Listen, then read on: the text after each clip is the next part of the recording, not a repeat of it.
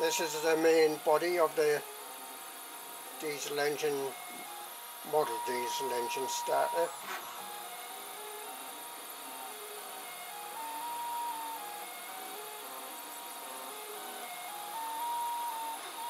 I have supports on everywhere in Cura for this.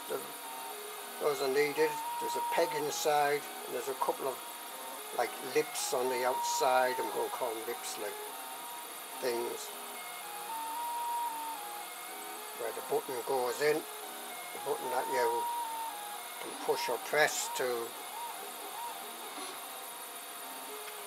unhook the wound up clockwork spring, and that should cause it to turn and start the model diesel engine.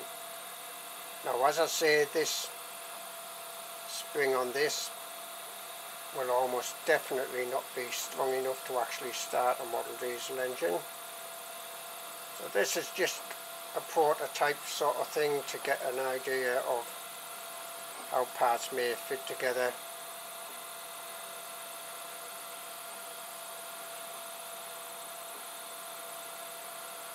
This is approximately a 1.5 hour print, I think. Well, a bit over an hour. So I will be pausing this video. I might put some on time lapse as well.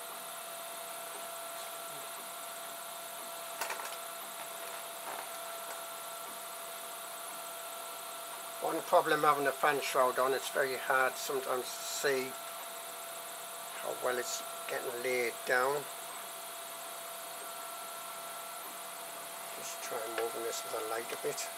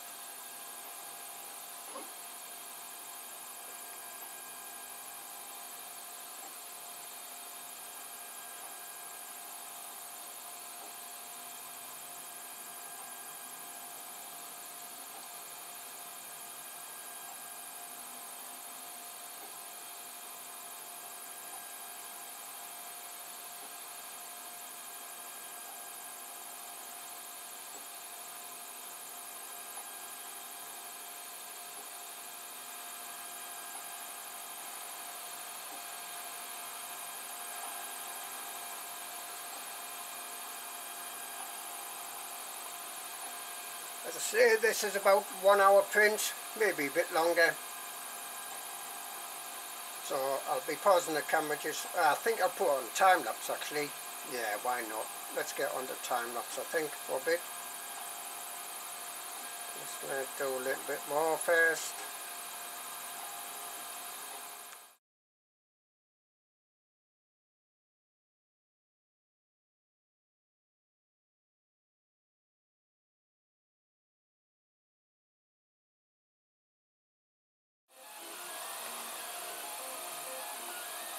"45 minutes into this print now.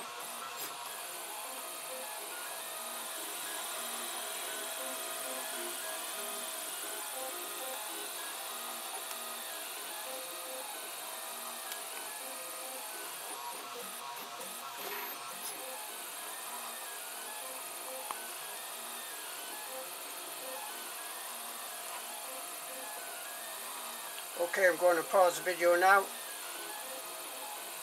Come back in about half an hour or so I think.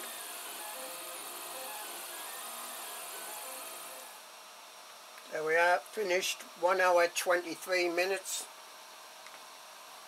Let's check the temperature. 45 degrees on the bed, so it hasn't been finished very long.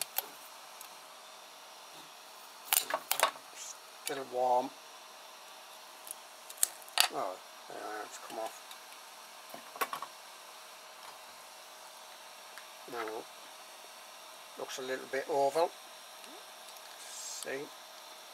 So, 40 millimeters. That's 47. That's 45. So I'll have to check my calibration actually. 47, yeah. So, going pretty good. There's the supports. There's a button thing goes in here. That's to try and catch on the ratchet. And the clockwork spring goes inside. There's a peg in here. Just make it out here. That's for the clockwork spring to catch on that side.